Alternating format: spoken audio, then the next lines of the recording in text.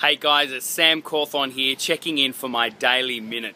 You know, I love hanging out with generous people. I love those type of people that just want to help others, add value to people's lives, whatever that might be. You know, the studies now show that altruism ignites high performance, which means when we do the act of giving or when we help other people, it boosts our own energy levels. It even boosts our confidence as well.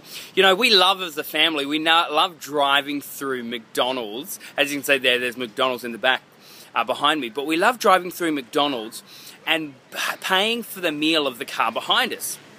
And it's fantastic. We pay for the meal, then we drive forward, and then we all turn back and we look at the faces of the car behind us, and just seeing their absolute amazed face of someone paying for their meal, and the energy in our car just completely boosts, and you know, we all feel so good doing it. You know, I think we need to look at ways how we can help other people, even if it is altruistic ways, and, you know, people don't even have to know that it was us, but how can we add value to someone's life today?